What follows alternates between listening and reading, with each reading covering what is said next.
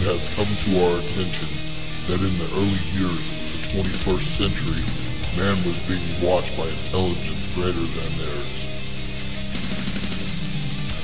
and yet as mortal as their own.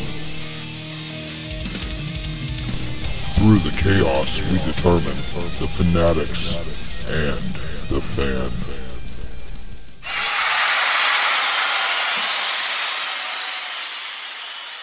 That's right, folks. You are listening to Fanatics and the Fan. My name is Hawk. Woo! Woo! We have an exciting week for you guys. Man, Brandon, can you believe this is a geek week here, man? You got Back to the Future. You got Vin Diesel's Last Witch Hunter. You've got the Star Wars trailer, Jessica Jones trailer, some of the most amazing TV stuff. And I believe, correct me if I'm wrong, you're in Tulsa, right? Oh, yeah, I'm right down here in the middle of a Wizard World, so it's been a lot of fun. A Wizard World week, even. What an amazing, amazing week. Welcome to the show, Mr. Hemlock Knight. I actually get to hang out with you Wednesday night on October 21st. Is that correct? Yes, sir. That was a lot of fun. Right, and we're gonna hear a clip of that here in a little bit of us. We were in 1984 doing October 21st, Back to the Future Day. Did you see Jimmy Kimmel later on that night? Oh yeah. And just to specify, we weren't in the year 1984. We were at the arcade, 1984. I later on I got home and I saw Jimmy Kimmel, and it was very cool to see Marty and Doc arrive in the middle of Jimmy Kimmel's show. Although I got to admit, oh man, and they were doing the voices and everything. I have to admit, I thought it was very unique that Jimmy Kimmel got him, of all people. Yeah. That was, of all the people that would have, they could have called us. I'd love to have them. Well, I would think it would be, better for them. I would see them on, like Jimmy Fallon. Right. That's what I thought. I would have figured Jimmy Fallon in a heartbeat. Yeah. And actually, Sandy, you were out there too, weren't you? I was. And I still think the best costume there was Biff. He was actually really good. He was really good. I like that there were more than one of them. There were, correct me if I'm wrong, there were like 4 of them. Yeah, I think there were. And welcome to the show, last but not least, Will, how are you from the Lebanon Comic Con? How are you, buddy? I'm doing pretty good. It's been an amazing week for you as well, and we're going to get into a little bit of that later. I want to jump right into some TV stuff, though, because it's been an amazing week for television. And I'll start it off, and I'll turn it over to you guys in a hot second. Watching all the television that I've watched, I think the only thing I've missed this week was Agents of S.H.I.E.L.D. No, I saw that, too. Actually didn't miss anything this week, guys. How about that? That's pretty amazing. I'm so proud of myself. I will admit, one of the things that stands out for me this week, and I'm glad Keith is not here to bag on me for it, Big Bang Theory. If you haven't seen it, folks, and you will hear about this later in your near future, I'm sure you will, Thor and Dr. Jones, I want that song on CD. And if you're a fan of the show, you know exactly what I'm talking about. What was your highlights for the week there? I'll start with you, Will. You're the guest. You're the latest person. What's your geek TV been like this week? A little bit of Big Bang. Watch Scorpion every week. And other than that, I've been focusing on my Comic Con, so I haven't watched a whole lot.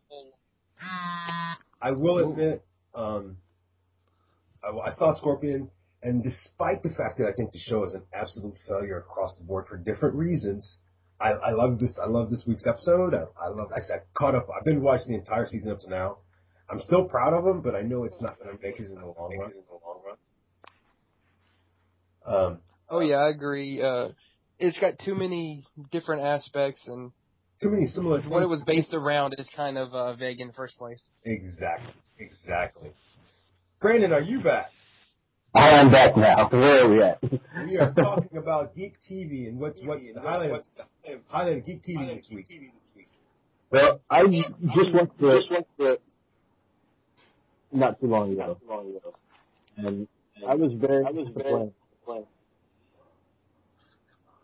It really annoyed me that the whole Diggle and Oliver thing just is instantly resolved. It took one episode. They're done. I will admit I do like how Felicity did it. You know, I mean, if anybody's going to solve it, it's Felicity. That was cool. I like the fact that both Arrow and Flash are doing so many Easter eggs. Did you see the T-Sphere? Mm-hmm. I loved it. I got all excited. Because that's going to be that's one of my upcoming cosplays. I really want to do that costume. I just don't. You know, that's a lot of leather. You know, I just couldn't do it in anything less than leather. But that's one of the cosplays I want to do. And if you don't know who I'm talking about, folks, then you really got to check out this week's Arrow. Hemlock, what's your TV Geek of the Week? Well, you know, I actually haven't had much time to watch TV this week, but a couple of weeks ago, on Arrow, the Green Lantern Easter egg, they showed Hal Jordan's flight jacket, which I thought was incredible. But I'm never going to get a Green Lantern series, so I'm just going to pout about it. No for a factor. No, there's just no. The amount of money to do that would be astronomical, don't you think? I know, but I want it. What about you, Sandy? I always keep up with Doctor Who. Of course. Of course. And we still have the big debate going on the sonic screwdriver versus sonic sunglasses. Now, Brandon, you're a Doctor Who fan, right? Did we lose Brandon again? No, my headphones back on, so I think it's sound off. You're a Doctor Who fan, right? Oh yeah, definitely. So you've been following what's been going on with it with this sonic screwdriver versus sonic sunglasses thing? I really think it's just a gimmick. I think that they've lost a lot of fans in the last season, and this is their way to get them back. Like, why'd they change the screwdriver? Oh, but now I gotta watch this and do this thing, and now people are complaining. Now people are I think people are always on the fence about Capaldi. I think you either love him or you hate him. Which, yeah. I'm still on the fence about Capaldi, and it's season 2 already. And I've never been a fan of Clara, so it hasn't been my favorite season, but I still watch it because I'm a fan. Yeah. I actually have. I'm not sure if you guys have been following it, but there's another announcement going on, another thing going on about Harry Potter. Oh yeah, book. What was that, Brandon? So that's the new 8th book. Yeah. The Cursed Child. Yeah, it's set 19 years later after the end of the series. It's about Harry's son. I'm sorry. This just sounds like a great way to make a lot of money. I'm sorry. I'm accustomed when it comes to Harry Potter and everything they've done. I'm accustomed to nothing but goodness. But in all honesty, does that not sound like just a money-making scheme? Well, it does. The only problem is that it does sound like a money-making thing, but also you have to understand that it's such a beloved series for so many people. There's such a huge fan base that I'm sure J.K. Rowling gets just hammered every day with hundreds and hundreds of thousands of people saying, please write another story, please continue this. I just can't live without it. Well, she wanted to keep writing stories in the Harry Potter universe. That's why she made the Pottermore thing. But that just never really picked up. Nobody really got into that. And so now she's actually going to have to write a book, which I prefer anyway. So. Well, I'll read it. I can't think of our fans that wouldn't read it. It's only coming to the London Palace Theatre in London. It's not coming here. And they have no plans for it to come here yet. We'll get it. We'll invite them to the Lebanon Comic Con with Will. You can handle that, right? I wish. We'll get one of the local theaters to get the rights and do it here. Speaking of local theaters, is anybody going to see The Last Witch Hunter? I plan on it. Yeah. I've heard nothing but goodness. I was worried that it was following the same kind of darkness and not goodness as Hansel and Gretel or Abraham Lincoln Vampire Hunter.